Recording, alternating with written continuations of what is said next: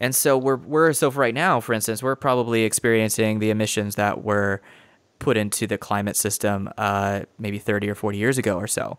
And so we seem to only be admitting more emissions. I know that we have made these political agreements between nations like the Paris Climate Accords to cut emissions by a certain year, but I don't see really any serious political action to really stem this, because I think more than anything, it's a response to an ability to have access to cheap oil.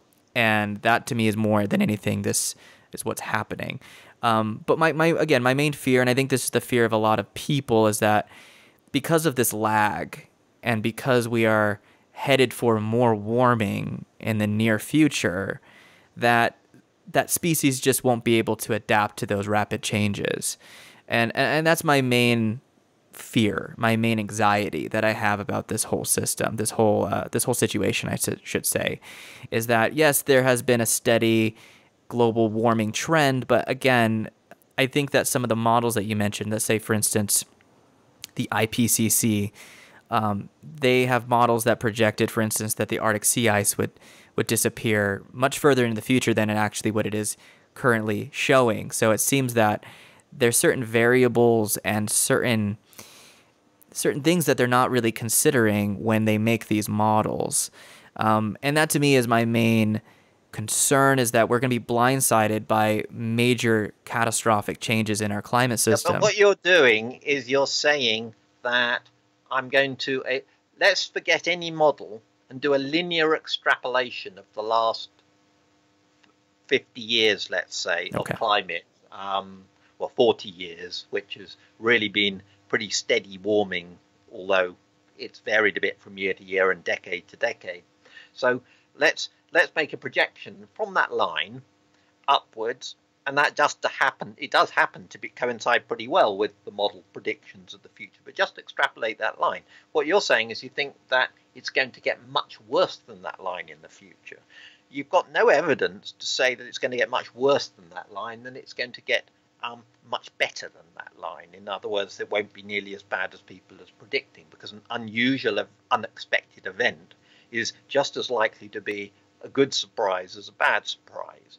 So I wouldn't, but I don't want to base my judgment on either thinking things are going to be much worse than my general expectation or much better than my general expectation. Let's go best we can with what we actually know.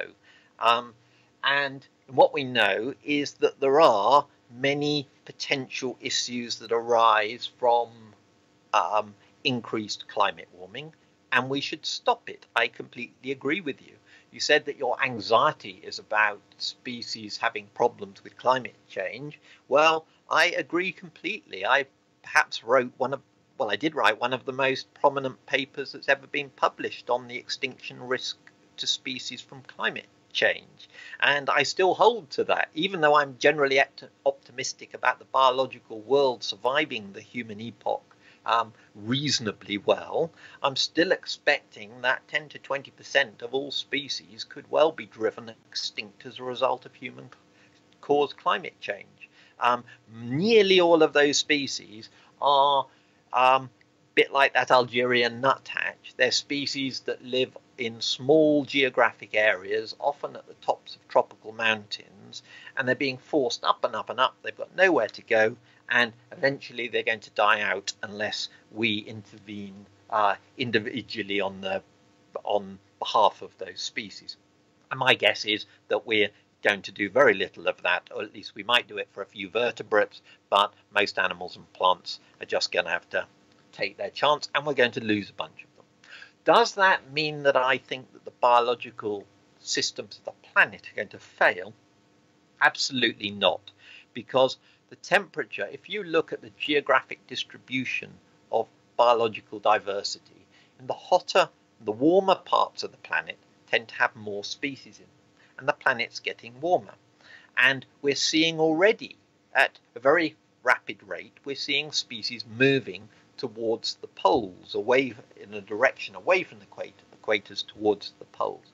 And so because there are simply more species in hotter parts of the world than there are in colder parts of the world, on average, that is increasing the local diversity and regional diversity in many places. I'm not saying that's desirable, but the other thing is that drought, of course, and availability of rainfall is a major issue. And in some places, new droughts are going to be, at least from a human perspective, catastrophic. However, on average, across the planet's surface, the rainfall is slightly going up with climate change. And that is an absolute certain, it's a physical certainty. When the climate of the world is warmer, more water evaporates from the oceans, it condenses in the atmosphere still, and eventually it falls as rain.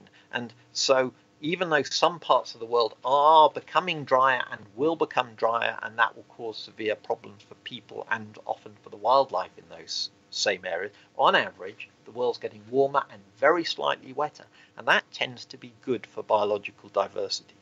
So it can be simultaneously true, it seems like a paradox, but it can be simultaneously true that the average diversity in any location, the number of species in a particular state or county or whatever, can go up slightly, but the number of species on the planet can go down if those poor inhabitants of the top of a tropical mountain die out without being helped. Okay. Yeah, well, thank you for putting it in that way. I guess my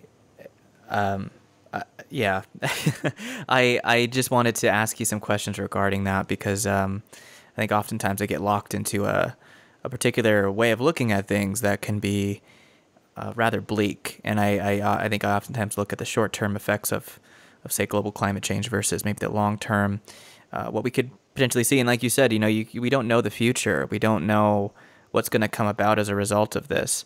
So I think what I'm trying to say is, yes, it is actually sensible to think about bad things, worry about them and avoid them, but it is also worth thinking about new opportunities and how we might maximize those, given that we know that the world is going to change. And if we spend all of our time trying to stop bad things happening, we can actually miss out on opportunities to make things better under the new situation that we discover we're now living in.